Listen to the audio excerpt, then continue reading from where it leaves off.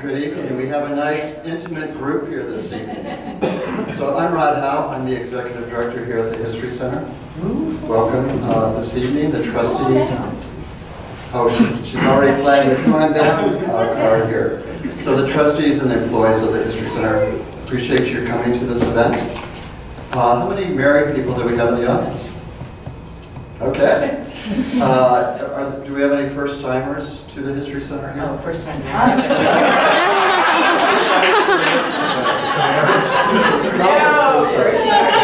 can see this is going to be a nice crowd. All right. For those of you who know how we operate, events are free, but there's always 2 donation boxes strategically located at each door, so there you go. As the title suggests, Ithaca and Tompkins County have made a unique contribution to marriage equality.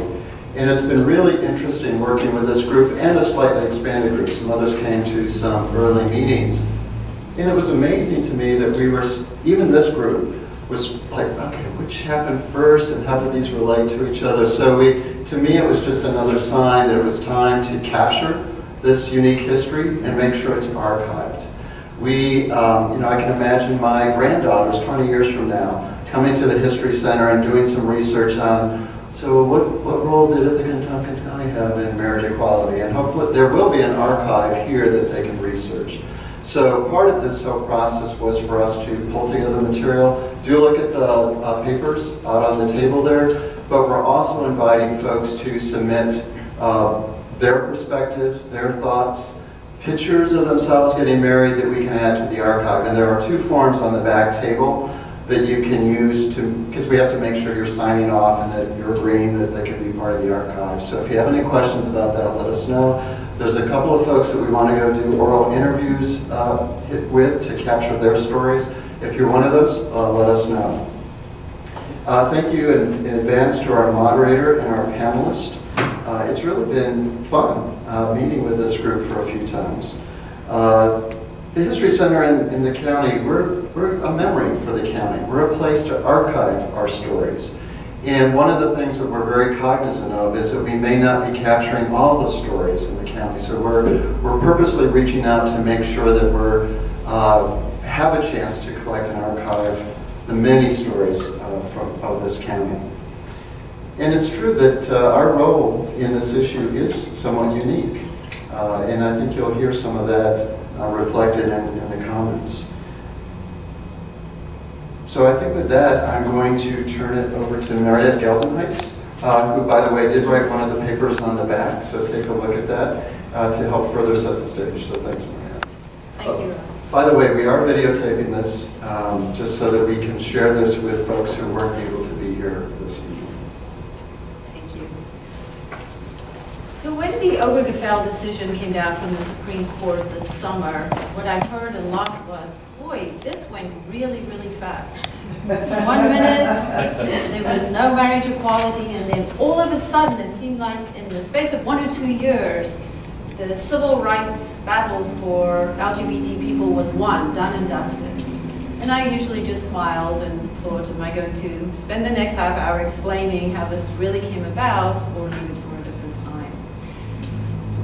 The decision that in the Supreme Court, the United States Supreme Court, that brought marriage equality to everybody in the United States really was the culmination of many, many decades of hard work by many people all over this country and, of course, internationally, which had a huge impact on us as well. I'll interrupt you for just a minute. You should introduce yourself so that people know who's good idea.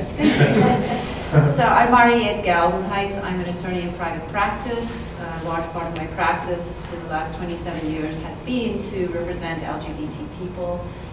In the early days, I basically had to make up the protections I tried to cobble together for my clients. I have been reminded by my clients that I have said many times in the past 20 years or more ago that we will never see marriage rights for LGBT people. I am delighted to be wrong about that. And so I participated in the local and national struggle for LGBT civil rights and will continue to do so. So to pick up the story here in Ithaca, Ithaca is known as a welcoming community. It attracts many LGBT people like Jason and Jason, who will tell their story, relocate here specifically because we're known as a welcoming community. That wasn't always the case. It's always been a mix of Ithaca being on the forefront and also in some ways being surprisingly hostile and unsafe for LGBT people. I'm just going to take a couple of minutes to mention a few highlights, and then others on the panel will explain their involvement in the struggle for LGBT civil rights here. The city of Ithaca was one of the first municipalities in 1984 to pass a law that prohibited discrimination on the basis of sexual orientation. That was done quietly. There were enough votes on the council, so it was a deliberate decision not to make a big splash to get that legislation through. And then LGBT groups locally, we decided, well, if the city can do it, so can the county. That ended up being a huge struggle. And the first time it came to a vote in July 1991, it was voted down, which was a huge disappointment to LGBT people.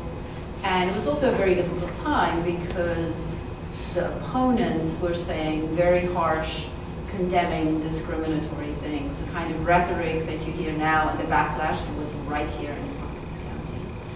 So we all rallied, and on a second vote in December of 1991, it passed in a full high school cafeteria patrolled by the sheriff, who were walking up and down the aisle between the pro and the con section. And other speakers on the panel who were on the legislature at that time who will regale you with further stories about that. So in the 90s, the efforts to advance LGBT civil rights continued, but you may recall it was a very hostile period in the country. DOMA, the Defense of Marriage Act, was passed in 1996 because there were glimmers of relationship recognition. So there were these preemptive acts to try and prevent LGBT people from getting relationship recognition. The state of New York lagged far behind Ithaca and Tompkins County. The Sexual Orientation Non-Discrimination Act, which protects LGBT people, not transgender people, from discrimination, passed in 2002 after multiple attempts. And the same year, the city in 2002 passed the Domestic Partnership Ordinance, which was mainly symbolic, but at least was one way to get health insurance from the growing number of employers in the county who granted domestic partners health insurance.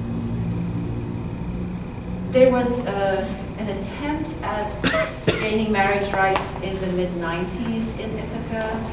I happened to be city attorney at that time, and we put all our efforts into that case not going up to the courts on appeal on the merits because we knew it would be a negative decision. I'm not going to expand upon that, but some of you who were here then may remember that. The atmosphere was so hostile that we were determined not to have the issue end up in the courts because we knew it would be a very negative outcome. And then 2004 rolls around. San Francisco, Gavin Newsom is issuing marriage licenses. New Paltz, Jason West is issuing marriage licenses. And Carolyn Peterson is the mayor of Ithaca, and will tell her story about what unfolded here in Ithaca. And the Ithaca 50 refers to that time. That includes Jason Hungerford, one of the lead plaintiffs with his spouse, Jason Seymour. And at that time, 25 couples in Ithaca brought a lawsuit seeking marriage rights. The case was known as Seymour, Jason Seymour, versus Holcomb, Julie Holcomb, the Ithaca city clerk. And this unfolded in a very unique way, as Carolyn Peterson will explain. There were four of us, Elizabeth Bixler, Rich Dunbar, Diane Bruns, and I, who as pro bono attorneys represented the Ithaca 50. This over the 2-year period went all the way up to the Court of Appeals, and the Court of Appeals ruled against marriage rights. This was right after, a couple of years after, the Massachusetts Supreme Court ruled for marriage rights, and we were very hopeful that, as goes Massachusetts, so goes New York. No, didn't happen that way. And the Court of Appeals basically shoved responsibility over to the legislature, and we were quite despondent because in New York, sending things to the state legislature often means it's going down a dark, deep pit, never to be seen again. And it took a good 5 years to get to the point where marriage equality was passed in New York in 2011. And then on the national stage, the Windsor decision came 2 years later in 2013 when a part of DOMA, the Defense of Marriage Act, was struck down so that people who could marry in New York had their marriages recognized in the federal level. And that's when things really accelerated from that point on. Justice Scalia, in his dissenting opinion in the Windsor case, said this case is going to be a blueprint for people seeking full marriage rights. And he actually, in the decision, he has basically the argument outlined, and we all said, thank you so much. And we took it and put it in pleadings. And then there was just a proliferation of marriage cases. But the whole process involved careful planning by national organizations working for marriage rights. And I'm very proud to say that in Ithaca, and the very important role that many people played in the marriage movement, we always very carefully consulted with national organizations and followed a very carefully planned approach. And in that way, we played a very positive and very important part in gaining marriage equality and advancing LGBT civil rights in general. Yes. Let me just say that there's certainly going to be a question and answer period after, but if something specific comes up, triggered by remarks that one of the panelists made, please feel free to raise your hand and ask the question, and I will feel free as the moderator to keep that to a manageable minimum so everybody can get their say. Okay. I'm Barbara Mink. I was chair of the county board for 5 years, and I was elected in '89. And at that time, the county was heavily Republican, and the board was dominated. It was, I think, a 9-6 majority, as I recall. And I had run on a platform of support for the arts and working families, but spent the first 2 years in garbage, essentially. It was the Dryden landfill dispute that took up most of the time. And in '91, the issue of protected class law, which would turn out to be local law C, was first enjoined. And it was very difficult because the level, as Mariette alluded to, the level of animosity really topped the Dryden controversy, which I had never experienced before. And what seems to be a confluence of events is this is when talk radio really came to the fore, where newspapers and news media were consolidated. And I had been a journalist beforehand and was used to asking questions and to having discussions. And during the local law C controversy, I would have people, a lot of women, but a lot of men and women call me at home. This was when I had a landline. This was 25 years ago. Call at home, rant, and then hang up. So that wasn't a call to discuss. It was as if they were on a talk radio show and wanted to rant and then would just hang up. So it was a very, very bitter dispute. And on the county level, the issue was votes because it was so close. I was vice chair of the Human Services Committee, and that's what brought the measure forward. And I think I was active because I think Mary Call was not supporting it. Is that the case? So that's why I took a lead role, worked with fellow Democrats and so on. She was chair of the Human Services Committee at the time, and a very nice woman and very progressive in many ways. But on this issue, was not supportive. So we were focusing on one vote in particular, Charlie Evans from Dryden, representative, also a very good person, who was really struggling with the issue. And for most of the Democrats, you couldn't take credit for anything because it wasn't an issue. It was so obvious. But for people who really were wrestling with what they saw as a moral issue, it was a tough thing. And he was what he called himself a legacy Republican because his parents and ancestors were always Republican, even though he voted with the Democrats most of the time. So up until that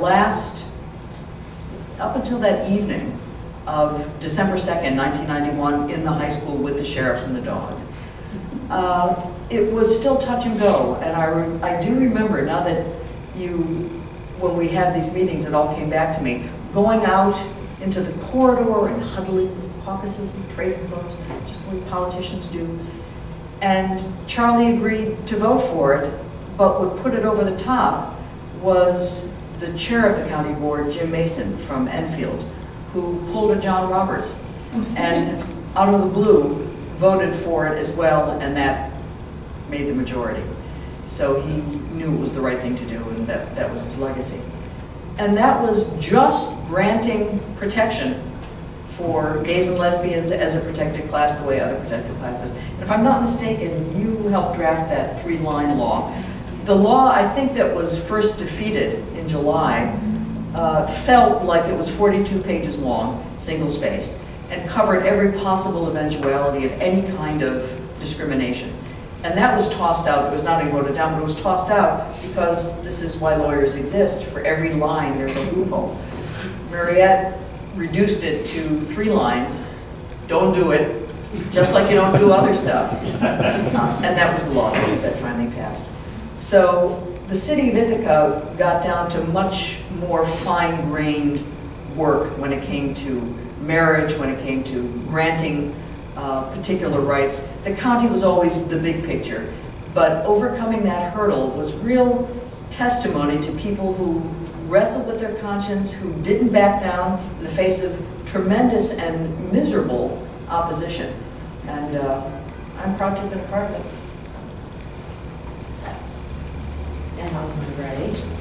I'm Carolyn Peterson, the former mayor of the city of Ithaca, the first and only woman mayor, my claim to fame, which I will keep forever. That's mine. But listening to the history, I'm pleased to say I was first elected to city council in 1983, so I was on city council in 1984 for the vote for the anti-discrimination law. And then I took a number of years off, but was re-elected again to council representing the College Town Ward, and I moved in 2001. So I was again there for the domestic partnership vote as well. So your dates just reminded me how long ago I was first elected. So I guess I'd like to create a picture. If you can imagine, it's 2004, and I've been mayor just a few weeks. And there's kind of this tsunami coming from California with Mayor Gavin Newsom in San Francisco performing weddings in California, and then Jason West, as we heard in New Paltz, doing the same thing. And Ithaca is, I did not have to be reminded that this is a question Ithaca should deal with, but the emails and the phone calls were coming in quite rapidly. So I needed to make a decision, and to do that, because I had more of a collaborative approach to governing, except interestingly, in this case, I didn't consult the Common Council. I really consulted LGBT leadership in the community on the Lambda Defense Fund and Empire Gay Pride Agenda and other organizations, trying to find our way through this. Do I perform marriages which did not have licenses, and they couldn't get a license because the New York State Department of Health was not going to sign off on those licenses? Or do we find a unique approach in the city of Ithaca to support the rights of same-sex marriage and the people who love each other and are committed to each other to be able to marry and have the same rights as heterosexual couples in our country? And so, with much discussion and a lot of meetings, which mayors love, you have to really love meetings to be elected mayor, we came to our unique decision with our city attorney, who at that time was Marty Luster, who had been a state assemblyman for I think 14 years. So he had a lot of experience in the state and was an excellent city attorney. What we decided to do and was announced at a very large press conference in March, my 3rd month of being mayor, that the city was going to accept these applications and bundle them together. The city clerk would take them and then send them to Albany to the Department of Health. What our expectation was at the time, which was correct, was that the health department would say, no, we cannot do these marriages, that's not allowed. But what that allowed for us was to put us and the couples in a position to sue the city and to sue the state of New York, but kind of gave the couples standing to be able to do this and go into the courts in Albany. Our unique... You said with the marriage licenses, was it typical, like, let's say a heterosexual marriage prior to this, was it typical that they would, the license would get processed in the city and you sent it to the state for approval or final validation or something? No, not first. No, Okay. If I can remember, a couple would come in and sign for the marriage license, but they had a very narrow window. I believe it was only 24 hours in which they could get married. So I don't think that had to go to the state at all. No. And so this was a kind of special package deal we're putting together and to send forward. So once those were sent off, and we expected to be sued, and we were sued. However, the city of Ithaca, the city attorney, and I took the position that we would take the side of the plaintiff, and that, in fact, the city of Ithaca legal office and a number of Cornell University students would join together and help with the case. And that is what happened. I had a note here, and since it's a small group, I could read it. Marty Lester and I communicated this week, and he wrote that as I represented the city as our city attorney, I was expected to seat myself at the defendant's table. Instead, I joined the plaintiff's attorneys as we shared the same legal arguments. And perhaps that's the type of story only a lawyer could enjoy. But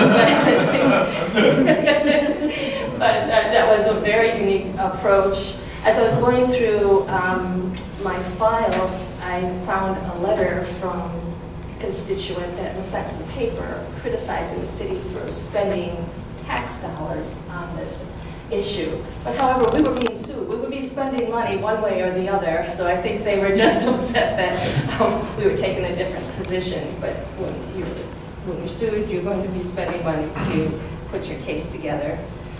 So my heart was for performing marriages, but I knew that they would not stand in New York State, which I think is in opposition to California. The mayor couldn't sign off on the licenses. It had to go and eventually be signed off in Albany with the Department of Health.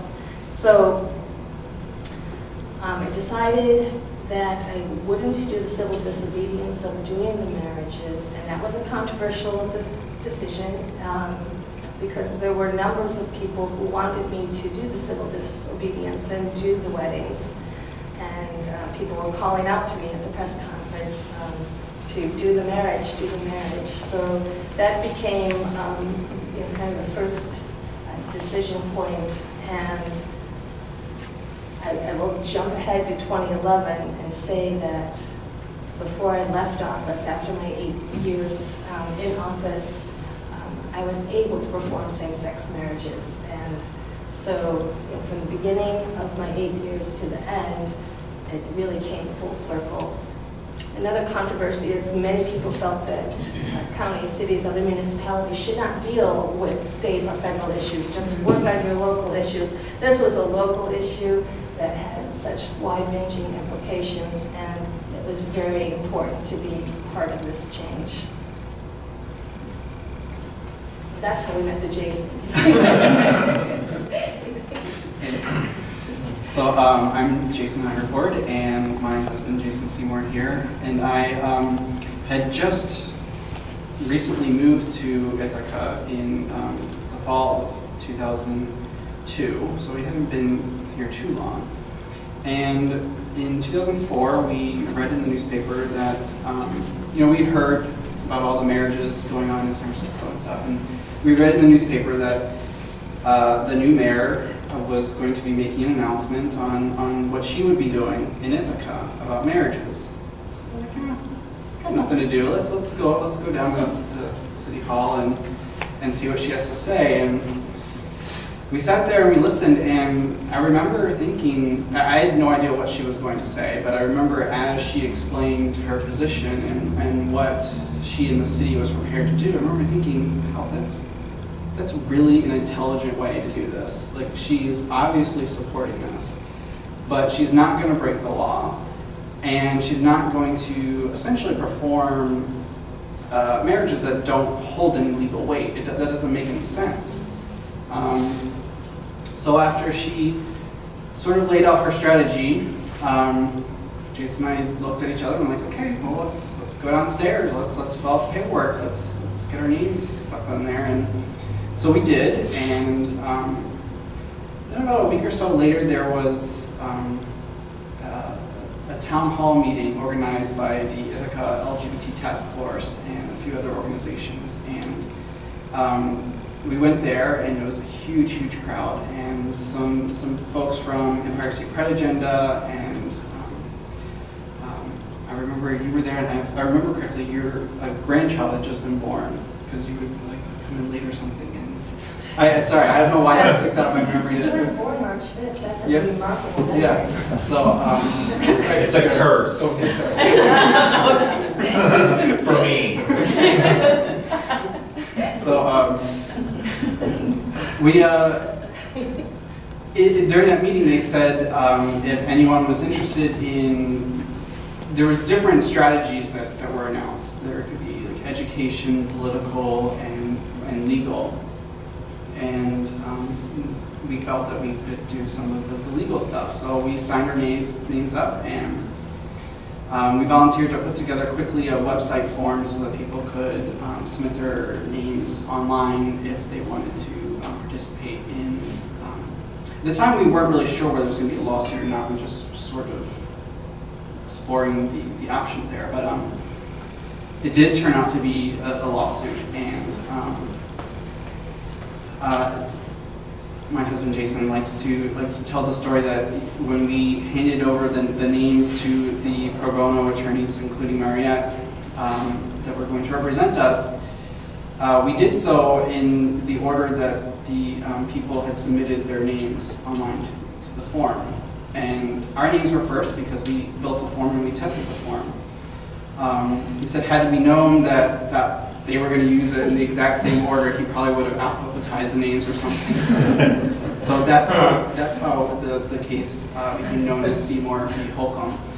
But so I like to tell people that we didn't really necessarily set out to be the lead plaintiffs and to be this organizing force, but it was a role that we naturally fell into. And shortly after we joined the Ithaca LGBT Task Force, and I became co-chair very quickly, and served as co-chair or chair for about 6 years.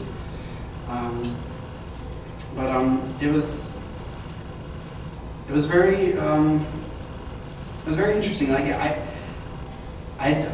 lots of people say that, at least especially during the time, marriage equality activist, or I always have trouble with that term activist, and I don't know why, but I like to tell people that really I was just fighting for my right to be married. I wanted to be married, and if for fighting for my rights it helped everyone else too, that's great. But I wasn't necessarily doing it for this big lofty cause. I was doing it because I wanted to be married, and for all the legal protections that come with it. Can you speak about the Canadian marriages that had happened, and like how they wanted to be part of our lawsuit and why they had to be moved out? So there were quite a few couples that had already been married in Canada, which had legalized marriage a few years prior, and so they couldn't participate in our lawsuit because they were already married. And although at the time there was a little bit of question as to whether New York would recognize those marriages, the Attorney General at the time, Elliot Spitzer, had said that New York should recognize those marriages, but his opinion was not binding. It took a court case some years later to make it a binding thing where... Yeah, it was 2008 was the first court case. Yeah, so after the Ithaca 50 case had already gone through and lost, but for a while, from the period where that case was decided, where New York would recognize marriages performed in other jurisdictions, but before 2011, when the Marriage Equality Act became law in New York was in this weird position where they openly accepted marriages performed elsewhere, but would not allow its own citizens to be married in New York. And it was sort of weird, but that's the way it goes, I guess. So, I'm glad you read the thing from Marty Lester, because that's one of my fondest memories, actually, of the entire process, is being in the courtroom that first time,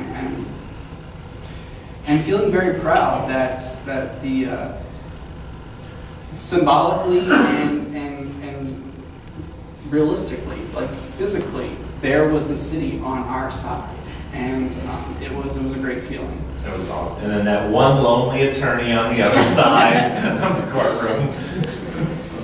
And I gotta say, in 2006, when the decision came down from the Court of Appeals, the highest court in New York State, I was completely devastated. I was really dumbfounded, actually. I thought, for sure, how could they rule against us, and how could they say that it's not their job to determine whether our rights were being violated?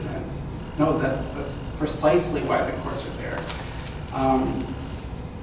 And I don't know, I sort of really fell into a little bit of depression. Like, prior to that, we had been very available for media interviews, and after this decision came down, I didn't do any media for a while, and I let some of the other couples do some of the media interviews. I couldn't talk about losing when I thought was going to win. And then, 2011 came and we finally won, but between 2006 and 2011, there was a lot of hard work done by a lot of people. We met with state lawmakers in Albany, in local districts. We got people normal everyday people for the first time, to be involved in government and to step forward and talk and take a position and talk to their lawmakers about why this issue was important to them. So it definitely didn't just happen. It took people to push for that change. Before I open it up, I want to, in order to show how not only did it take a long time, and not only was it not smooth sailing, but how the lesbian and gay community, the LGBT, very few T people involved in this issue at that time, was not 100% in favor of putting all of the eggs in one basket and going for marriage. I'm Nancy Bereano. I'm moderating. So I was one of the people who was not in favor of dealing with marriage as a political issue. And that's how I approached things. I didn't approach things as a lawyer. I didn't approach things as a potential plaintiff. I approached it as an activist who had been one of the 7 people who got the city anti-discrimination ordinance through quietly. 3 women and 4 men did that with the enormous help of Ray Schlother, who's a very decent human being and was on Common Council at the time, and basically said, if we have the right language and if I count the votes, you don't have to have people marching down the hills in order to get this through. And we thought, a very good idea. I had both the personal choice and the luxury of being out publicly. Most people did not have that. at that particular point in time. I ran a lesbian and feminist publishing company. I was a professional lesbian, in a sense. I mean, that was my work, you know. And even if the UPS man called me Mrs. Bereano when he delivered cartons of things to watch out for, I was out. So, okay, so it was very clear to me that there were a lot of women, a lot of lesbians, especially lesbians of older ages, who had been married in the heterosexual world, and the last thing that we wanted was to be married again. I mean, we had fled that world, even in marriages that were not impossible. Okay, my marriage was not impossible, but the thought of structurally being in that situation where I was somebody's wife, it was never going to happen again. And, you know, everyone has their own specific stories, but that was not an uncommon experience, and there was a certain rough age break in that. Younger women who were either thinking about having children and the protections that marriage obviously gives if one has a child, and younger women for whom marriage was still a certain amount of white gorgeous gowns and stuff like that, were much more inclined to support marriage as an issue than older women, you know, maybe 50 was the dividing line, 45 was something like that, who said, been there, done that, don't want to do it again. Yes? So I found it interesting when I read the Supreme Court decision of like a lot of the history of marriage that led up into all the Supreme Court cases, and like especially rolling back to like, you know, women treated as property, right, and all those types of things. Was that kind of like in your mindset? Oh, that kind of like that kind of logic? I mean, even if it's two women, well, no, who gets to who own the other one, or you know? It wasn't about a rational decision. I had been out long enough. I mean, I was a feminist long before I was a lesbian. So the kind of like the structure of marriage was the thing that got me out of my marriage, but it left a bad taste. It's not that, personally, it's not that I thought that being with another woman was going to mean that the same sort of, not even roles, it wasn't about who took out the garbage, but the same kind of power struggles, the same kind of sort of fighting for everything that was your own, and you had to fight harder because you were a woman, so that you were on that kind of equal footing. It's not that I thought that that would be true necessarily in the lesbian world, that I assumed it would be true. It was like, I just didn't want to go there. It was so easy to get married and so hard to get not married.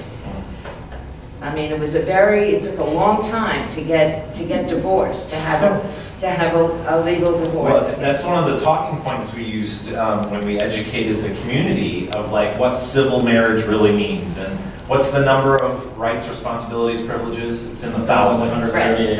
So I always told people, I said, well, when you get married, you're super gluing all those rights and privileges of both of yourselves together. And when you get divorced, an attorney has to unravel those one by one by one. And that's why divorces are so complicated, take so long, and why attorneys love them. Well, I don't know if Mariette loves it. I mean, I have to say, with all love the work. I have to say that Elizabeth and I were married 3 weeks ago. That was after 20 years together, and we had planned on celebrating our 20th anniversary with a big party and our nearest and dearest. And then the Supremes came through, and it wasn't enough for us when we had been talking about this to have, I mean, we didn't care whether people thought we were married or knew we were married. I mean, who cared? As far as acceptance or societal normality or something like that. But it was about the kinds of protections that married people have, that unmarried people, in spite of the efforts of lawyers like Mariette, just don't have. And, you know, I remember going for counseling to Mariette and talking about some of the financial implications and stuff like that, and she said, it's really important to be married when there's divorce or death, you know, and I was thinking, you know, that those are the times it absolutely counts, okay? And obviously we don't assume we're gonna have any of that, right? Death eventually. But there were health reasons. I mean, that was the main impetus, that we were getting older. Okay, Ron. So I just wanted to say that I never spoke out in, you know, I mean, I would not fight within my queer community and say, why are you taking this on as, you know, as the primary issue? And I knew, what's Wolfson's first name? Evan. And, you know, I had met Evan Wolfson. I did public lesbian work, so I knew a lot of the people who were involved. And in fact, the woman who married us, she and her spouse were the original, among the 10 original litigants in the San Francisco case. Okay, my oldest and dearest friend. So when she convinced me that it was really a civil rights issue, when I could look at it as a civil rights issue, as opposed to people wanting to be married with all that that meant, okay, then I was able to open my head and think about it differently. So because I know the richness of the stories I heard around the table, I want to get back to what was unique about the city, Tompkins County, some of these interrelationships. I want to get back to that focus a little bit about... Why don't you ask, sort of like, what do you mean by unique? Why don't you... Well, I want to tease out some of the stories that I've been hearing around the table. So, Carolyn, you were called the Devil Mayor. What did that feel like, and what did you do about that? You know, I called my mayor's assistant this week, because Savante Myrick, the current mayor, has the same assistant. And I said, did I leave my same-sex marriage file behind? Because I can't find it at my home. And she found it, and it was empty. She said it had been purged, all the files had been purged. And so when I was looking through the old articles, I saw the references. I would speak and say, I got 40 emails, five very strongly for marriage, and there were 5, I won't even tell you what they said. And so, and one of them was delivered to me at my office that said to the Devil Mayor, Ithaca, New York, and it came to me. I didn't do that. So, you know, and then there was another case where someone was harassing me, and the police actually had to go to someone's home and tell them that they cannot threaten the mayor and think you can do that. And it was over this issue as well.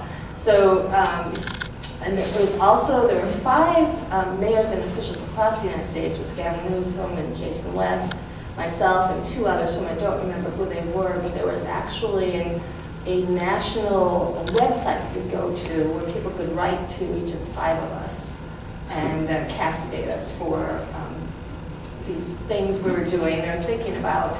So it's just a piece that, you know, we see the positive piece of me moving forward, but whether you're Jason or anyone else at the table, when you take stands in a public way, even in Ithaca, New York, you have to say even in Ithaca, New York, there is that other piece and that undercurrent of actual threats to your person, and there's always the political threats. I'm not going to vote for you. That I can handle.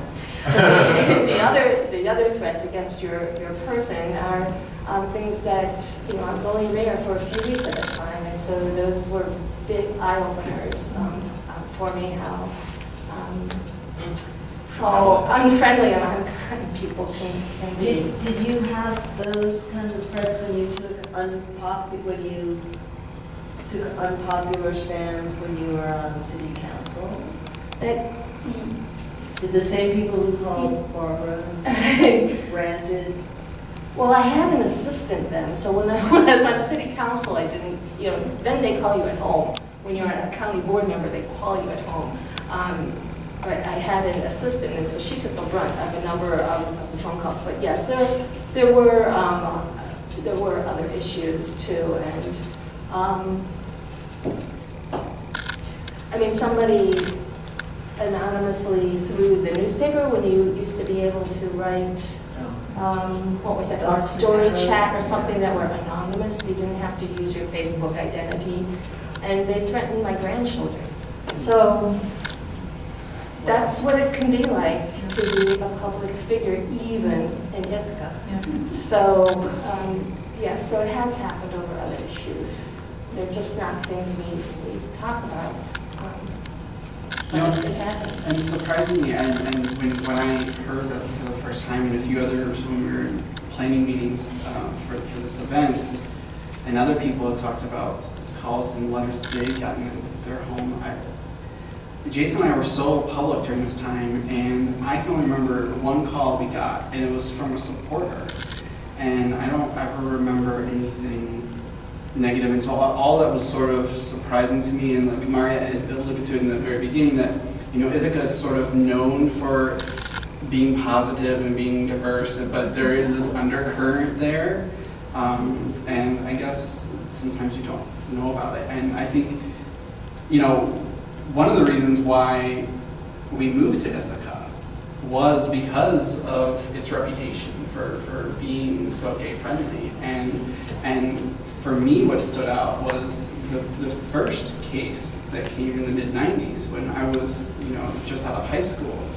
I remember reading this little town, Ithaca, and I knew of Ithaca because I wanted to go to Ithaca College, but so when I read that the city wanted to do marriages, but couldn't, and basically that was their argument in court, I was like, wow, that's really awesome. And then for it to happen again in 2004 was equally as awesome. But you know, just that was one of the reasons why we moved here, was because of its reputation, and it's sort of disheartening to know that there's also that undercurrent there too. That's what I wanted to talk about. Sure. Okay. I'm Judith Stefanelli, but I'm wearing my hat as Ben Nichols' widow. So Do you want to say who you say? Ben Nichols was the mayor from 1990 through 1995, and he was the mayor when the first marriage came up, when a couple came to him, a gay male couple, and said they wanted to get married. Now, Ben, as Carolyn will recognize without taking it as any criticism of her, was always willing to jump in and do whatever and didn't care what anybody said about him or to him or anything else. So he and Chuck Gutman, his city attorney, agreed that they would do it. They wanted to do it, but Julie Holcomb, the city clerk, wasn't willing to do it. That is, they were willing to do the civil disobedience and violate the law of New York State and see what happened. But Ben wasn't willing to push Julie to violate the law against her own desire. So they ended up not doing it. But it did provoke some discussion. And I just connected to that was the fact that Ben had the support of organized groups within the lesbian gay community who he hadn't really worked with before the '89 election. And he was so taken with that support. What he says, he went to them and you all, whatever, and said, okay, what do you want? And he said, a domestic partnership ordinance. And so he and Chuck moved as fast as they could on the domestic partnership ordinance. So they did, get that passed. And I checked the date, and I came up with a different date than you had. I came up with January '91, a year after, which was before some of the county things. But I'll check it. Okay. County stuff was at the end of '91. Yeah. So it took that long to do the process of getting the law put together and then getting it passed. And my memory is that it was passed with one vote against it in Common Council, and that was Susan, whose name I can't remember. Susan Blumenthal? No, It would have to be Susan. Anyway, it doesn't matter, I'll look it up. And she voted against it because she thought it should only be for gay couples, and it included heterosexual couples. Right. So it was really unanimous for. Anyway, so Ben had to give up his dream of being the first mayor in New York to marry a gay couple, but he was so pleased when it did come about later in Carolyn. But because it was under the radar a lot, it was all just discussions. Because it was in the newspaper a little bit. He didn't have to deal with what Carolyn had to deal with. And he would have been much tougher skinned without dealing with it. But. And it was a totally different time then. In the mid-90s, that's when DOMA really started to DOMA was passed, and then all these other states started to pass their own versions of DOMA, and so the backlash was definitely there. And you know, Mariette had spoken about the legal strategy of like, you don't want a case to go to the Supreme Court if it's the wrong time, because that sets precedent that's going to take 20, 30 or more years to reverse. Yeah, my memory is that the Lambda came and talked, and they were not in support. Right. Yes. Right, so Evan There was a Wolfson, big dispute about, but you know, that was there, so. Evan Wolfson was at Lambda at the time, and he ended up starting the Freedom to Marry, which is this amazing national organization he built. So in 1996, Alan Cohen became mayor, and that's when I became city attorney. So this couple, the same couple who wanted to pursue the marriage license, then decided they wanted to sue. And so in conjunction with Lambda, and I remember the meetings in our office, we really tried to convince them, much as the city continued to support the right to marry, this was not the time. Because when you're trying to advance an issue within the legal system, you do not want a negative precedent. You want to try and time it right and choose the right plaintiffs and the right time. And you know, you can get it wrong, but you don't want to push it hard at a time when you know you're absolutely going to lose. And Julie Holcomb, the clerk, the position she was in was, she was sympathetic. However, the State Department of Health had directed clerks in a memo not to issue the licenses. Plus, for her to have done so, she could have been charged with a misdemeanor. And we had a district attorney at the time who may well have charged her. So she was under tremendous pressure. So what happened then with the case in the mid-90s was the couple ended up suing. And so now we had this problem in our hands. What do we do now? We're supportive of them on the merits, but we really don't want this case to go up. So the position the city took at that time, with help and input from Lambda, is to say the court should dismiss the case not on the merits of whether there should be marriage rights, but because the state is a necessary party to the lawsuit, because they're the ones saying you can't do this. And without, there's a legal rule that says if all the necessary people aren't in the lawsuit, they either need to be joined in or the case should be dismissed. So we went to the first level here in Ithaca, and much to our dismay, the judge did actually rule on the merits and said there's no right to marry for same-sex couples. And we said, okay, well, that's not great, but it's at the local level, it will just go away. And lo and behold, the couple appealed to the appellate division, which is the mid-level court. We were really worried at that point. So same thing, we made that same argument. So the good news is that the mid-level court agreed with that argument, and they dismissed the case for failure to join the state. But the argument in the court was one of, I think, one of the worst experiences of my legal career. So the issue is being argued in front of a panel of 5 justices. And that's typical. The appellate division, there are 12 of them, but they have 5 sitting at any particular time. And the presiding justice was not only hostile, he was unbelievably disrespectful. And at one point he said, so what are they going to want to do next? Marry an animal? And he was grinning and looking around at the other judges. And they all just sat there. I thought one of the other justices would at least say, that's not appropriate, or, you know, this is anything, I don't care what.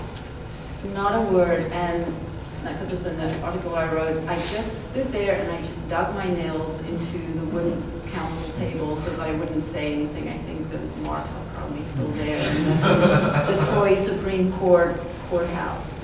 So fast forward 9 years when the Ithaca 50 case was being argued in front of the same court, not the same judges, many of them retired. I actually want to go back and look and see if any of the same ones were still there. That would be interesting, because they tend to be there for a while. But the tone was completely different. The justices were respectful, they were well-informed, they asked relevant questions, they stuck to the legal issues. And we were actually quite hopeful after that mid-level argument because it seemed that the justices were so engaged. So for me, even though the Ithaca 50 case didn't result in a positive decision in any of the three courts we went to, I could see a seismic shift between 2006 or 1996 and 2004 or 5 when we were in that court. So at least there was that progress, although there was still much more to be done after that. How did you experience that mid-level? The mid-level court, I thought the same thing. I thought that the questions they asked, I felt that they challenged both sides pretty equally. I thought they were, you know, although I couldn't be completely objective, but if I tried to be objective, I thought they were asking very fair questions, and I thought they were being very fair to both sides. So I thought we had a pretty decent shot. Can I ask something, especially the people I don't know necessarily? What did you come to hear? What would you like to hear about? Turn the tables. It's a small group, and it seems like everybody knows everybody. What have we not covered, or what kind of? Well, Barbara, while they're thinking about that, Yeah. a question for you is, Yeah. did you ever have any follow-up conversations with either Charlie Evans or Jim Mason? Did they experience any fallout from their constituencies? Did you have any follow-up conversations with them about those votes? Yeah, that's a nice question. I don't remember having too many, except that Jim Mason was perfectly sanguine. And I think Charlie was okay. And probably because they were both such decent fellows. They weren't ideologues, and they had the respect and the trust of the people who voted for them. And they were good people to work with, so. No, I don't think, after all the Sturm und Drang, you know. But it's interesting hearing this talk about seismic shifts, or at least progress, over the years, because some things haven't changed, even though a lot of things have. And I'm not even talking about just about marriage equality. Mary Call, whom I mentioned before, was the first chair of the county, woman chair of the county board. So I was the second. And there were tremendously vituperative calls to all members on various issues during the years. But when I was chair is when I started getting death threats. So that's when that happens. And I think especially when women are in positions of power, it's tremendously threatening. And the handwritten 3-page threatening letter was, of course, anonymous, and was, of course, traced to a woman in Newfield who couldn't believe how I was disrespecting some of the men on the board by being chair. So, you know, and that was in the late 90s. And so a lot of things have changed, but here we are in election season again. Yeah, right. You know, gotta wonder. I don't know if this is even relevant, but the thing about DOMA, like part of the thing about DOMA is that it was Clinton. I mean, it was, Yes. yeah, it's relevant. The people that you thought were Right. with you. Well, I think it's not unusual for a minority, a disenfranchised minority group without much political clout to be thrown under the wheels of the bus when it's time to compromise. You know, the most vulnerable people are going to be the ones who are sacrificed because they don't have the power to vote you out next time by themselves. I wish somebody would work with him. I mean, a prominent gay organizer who had worked with him was, you know, really excited about Clinton, and when that happened, boy. Many of us remember that. Yeah. And I think that that's not only limited to people with positions of power, obviously the president, but for example, within the lesbian and gay community, there was, I I don't know how many years back, absolutely, virtually no support from the lesbian and gay community towards trans people, towards an inclusion of trans people as part of that unpronounceable four-letter thing, but in terms of the needs of trans community and how that was related to lesbian and gay. And so there were prominent organizations, lesbian gay organizations, as well as individuals who just were throwing under the bus. Yes. And that happened actually in terms of literally, I don't mean literally thrown under the bus, but literally sacrificing trans needs to get certain kind of legislation through at the federal level. And, you know. Right? Wasn't That's why we have Yes. a non-discrimination law in the state that's not inclusive of Yes. this aspect. And trans was added to the protections in Tompkins County. I think that Pat Pryor was very involved Yes. in getting that through. And the city added it later by amending its definition of gender to include gender identity and expression. I actually, when I was preparing for this and reading all the materials, I think it's time to lobby the city to change it to expressly say in its list of protected classes, gender expression and identity, because you have to dig down 2 layers to see that trans people are included, and I think that's not right. It won't be a substantive change, but I think it's a very important change. If somebody's just looking at our discrimination law, we've got things like height and weight in there. We can certainly be explicit about gender identity and expression. Those are all things that the city values to protect people from discrimination. And why not be upfront about it? So, anybody want to join me in that project? Let me know. Question for Mariette. I know we've heard some of our candidates for president talk about constitutional amendments of removing marriage. Can you speak to the legal practicality of any of that? I mean, I know a constitutional amendment is extremely hard to pull off. Is there also a possibility that a new Supreme Court can undo one of their previous cases? Anything is possible, and in today's crazy marriage. Yeah, I mean, right. I think a constitutional amendment is highly unlikely. It is such a high bar. Many of us still remember the crushing blow of the Equal Rights Amendments in 1978, right? Absolutely. It's incredibly hard to do, and I just don't think there will be enough of a political will to pull that off. And the Supreme Court, yes, they have overruled themselves. If they never did, we never would have gotten marriage equality because they had to overrule Bowers v. Hardwick with the Texas case. And then Lawrence v. Texas did that, and it evolved. But I would be very, very surprised if the Supreme Court would go back on something like this where they extend fundamental rights. Is it impossible? Absolutely not. Is it likely? No, I don't think so. It's not likely at all. And I love your line that you said about South Africa to the court. Can you tell people what you said to the when we argued it. Yes. Yes. Well, as many of you know, I'm from South Africa, and when I immigrated to this country in 1984, South Africa was not a model of civil rights, to put it very mildly. But when South Africa negotiated its new constitution in the early 1990s, it led to the first free elections in 1994. The Constitutional Drafting Committee included sexual orientation in the Constitution of South Africa as a protected class.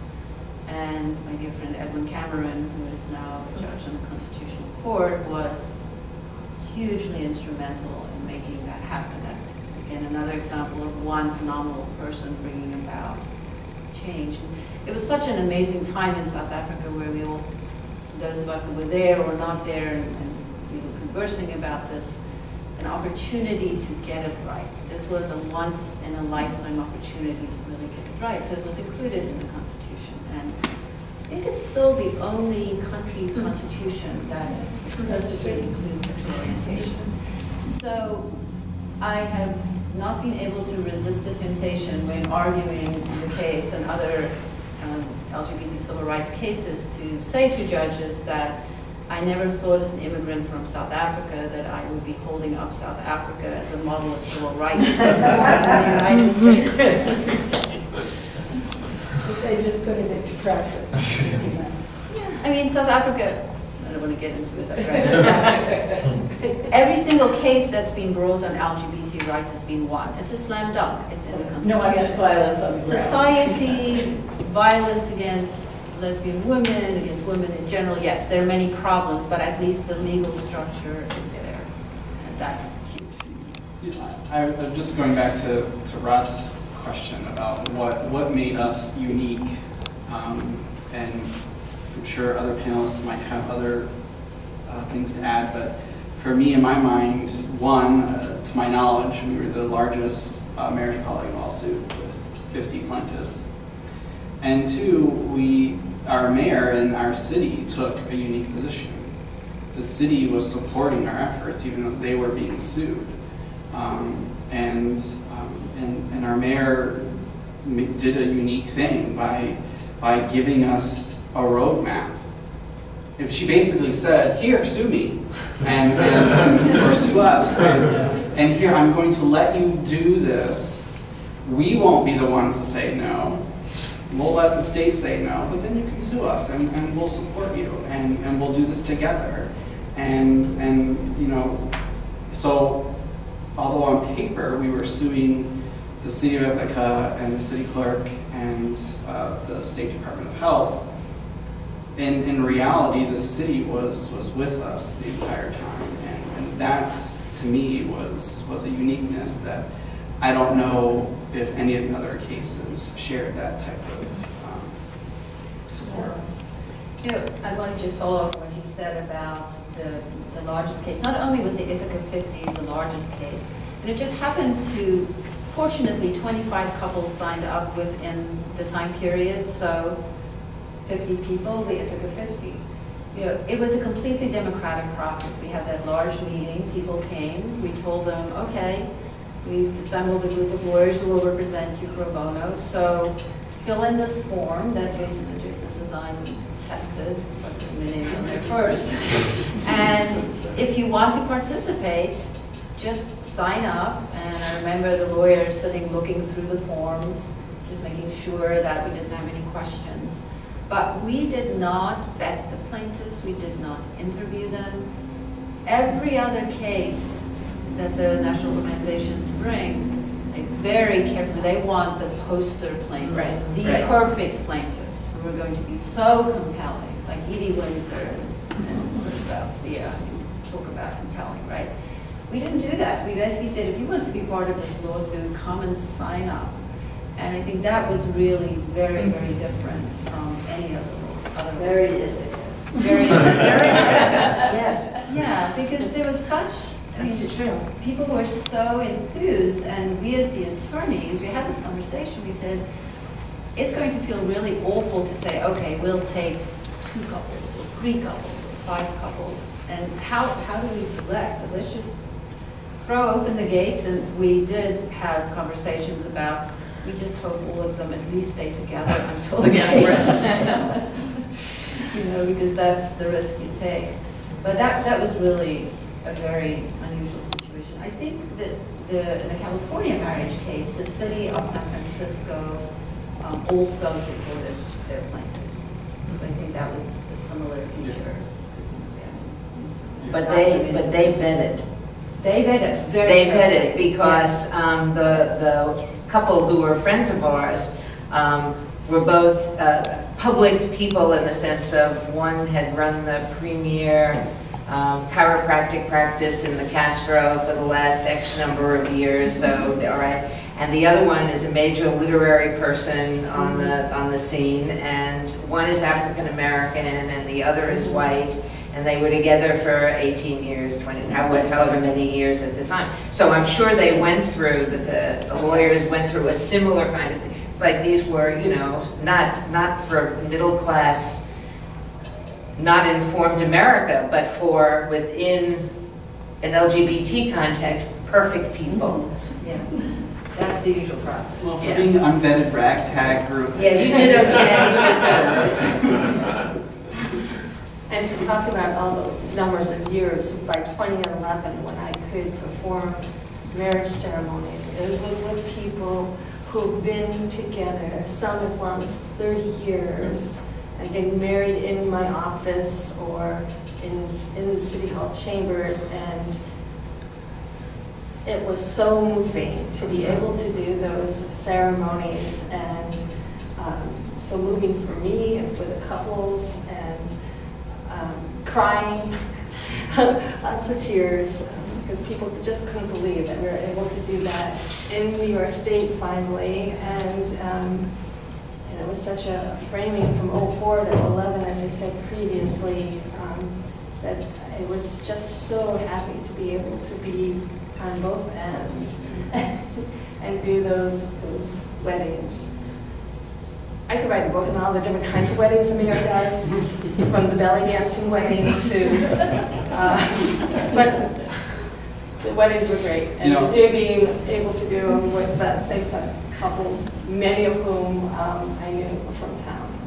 And that, as we're talking about some of these negative things, I just want to talk about this positive feeling by the time I left office. On that same vein of sort of, the circle, when Jason and I in 2013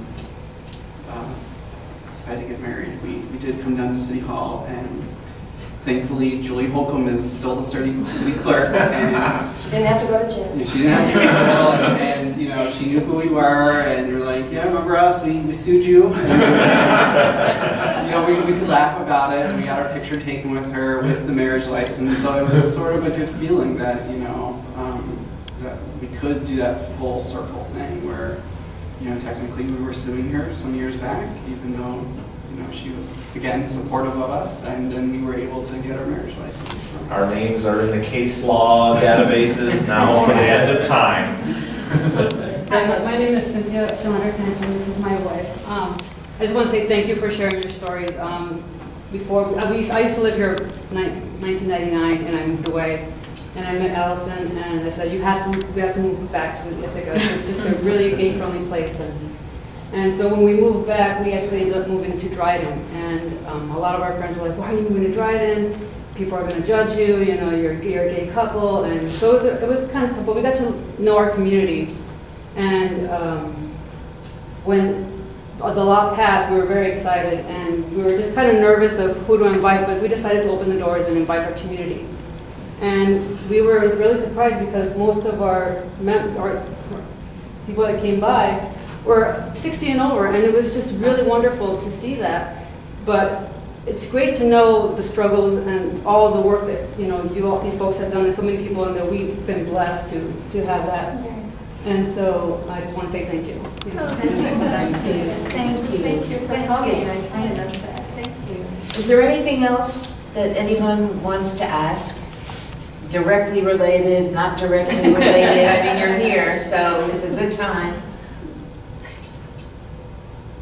I just want to emphasize that we know there's other elements that came into play, and if you have a story to tell, send it to us so it can be archived. If you have pictures you want to send, we know that Ithaca College, Cornell University played a role in many of these strands, so it's a multifaceted story, so we want to get as much of those strands as possible. And here's just one little sort of PPS, which is, I always feel the need to clarify this because many people don't understand, which is when you have domestic partner benefits, which, by the way, have been taken away in many places from non-married heterosexual couples because they are able to marry. Okay, so there are institutions who've taken away domestic partner benefits. And for gay couples, okay, sort of in one fell swoop.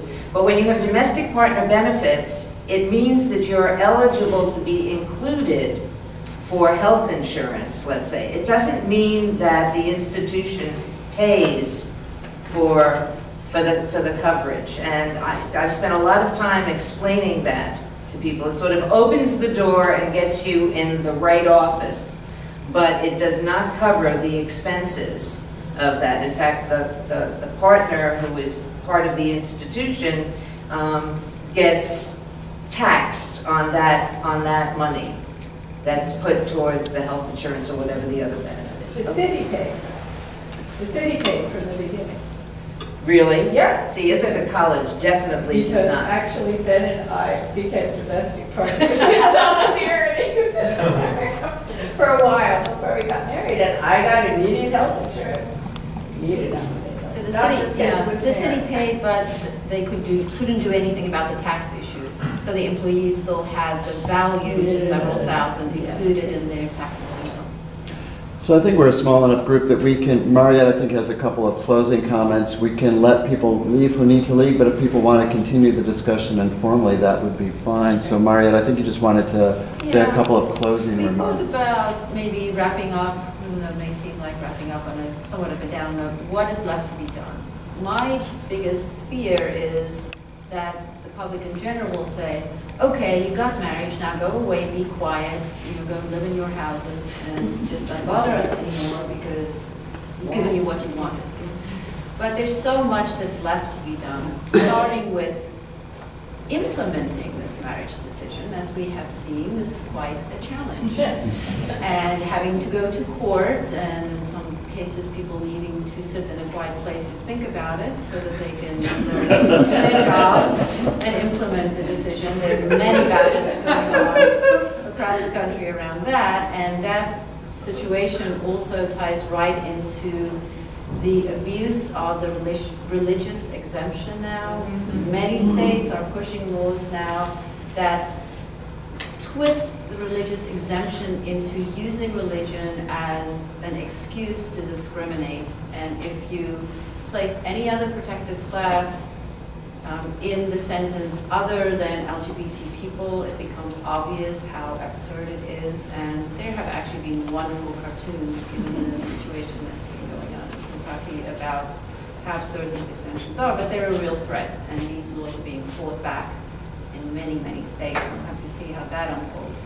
We've already talked about transgender persons not being included in so many of the laws that do exist.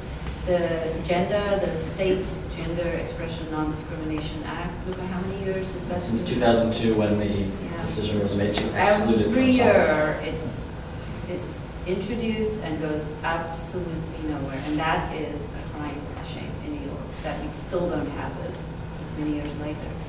And then more broadly speaking, we have marriage for same-sex couples, but no other civil rights protections. So there are many instances of people in Arkansas, for example, and other places, they get married, they come back to work, there's a picture on their desk of them and their spouse, and they get fired.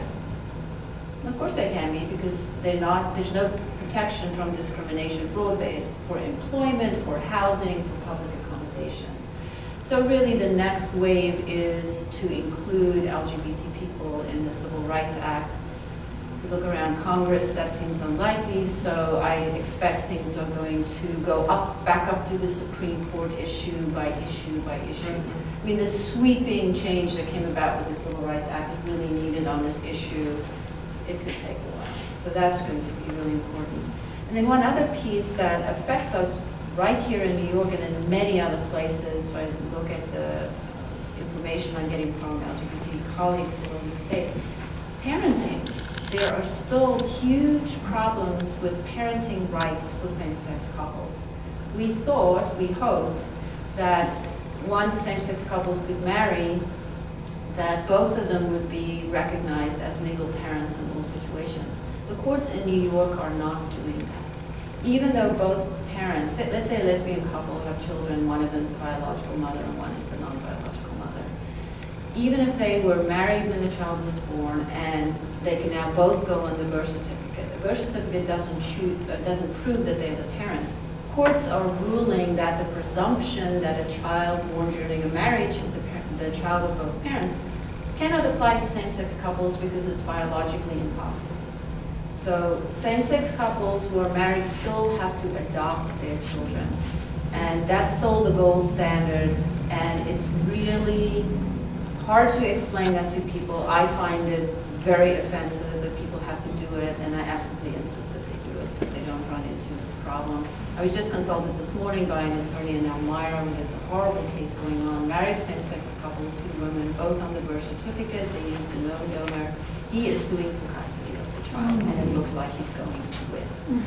Right here, 20 miles down the road in Elmira. Huge issue, and just last Friday. So it's not even that they're not even the They're not couple is splitting son. up, the couple is intact. He's attacking the parentage of the Haudenosaunee. And just we've always said adoption is the gold standard. Adoption, adoption, adoption. No court, even in the darkest 90s, had refused to recognize an adoption. And if a court of one state grants an adoption, then under well-accepted legal theories, then another state's court can go and say, oh, but we don't think the adoption was done right, or did that court have jurisdiction? No, they're stopped from doing that. They have to, under something called full faith and credit. Another court issued a judgment, another state has to accept it. Otherwise, there would be complete chaos, right? The Alabama Supreme Court last Friday ruled that it was not, it's a couple splitting up, one attacked the adoption. The court disregarded the adoption that was done in Georgia, saying that it didn't think under Georgia law, an Alabama court is saying under Georgia law, they don't think the Georgia court should have granted the adoption under the state of their law. So now we're in the position of advising people who did their adoptions before they could be married in states that didn't have either a court case or a statute saying they could adopt, that they now have to re-adopt their children just so that this kind of thing couldn't happen to them. So we have plenty of work left to be done. And I think it's just important to be mindful of that, much as we're celebrating, and yes, we certainly deserve the joy of the celebration for the civil rights advance. We need to really stay engaged and keep at this, and I think it's going to be a couple more decades at least before we can really feel that the protections are comprehensive. And I'd like to invite everybody who's present, and you certainly can encourage other people who are not here tonight to stop by, to fill out the cards that are there, to think about submitting material, if you have material that you think should be in the archives of the History Center. Certainly Rod and staff are more than happy to set up time to talk to you about what's appropriate, what's not, what form, et cetera, et cetera, et cetera. And it's really important to do that because we're all here. And eventually we won't be. So this is one of the places where the significance and record of things that happened in your lifetime that directly affected you and people you know that you would talk to can be preserved. Well said, well said. And thank you very much for coming. Thank you all.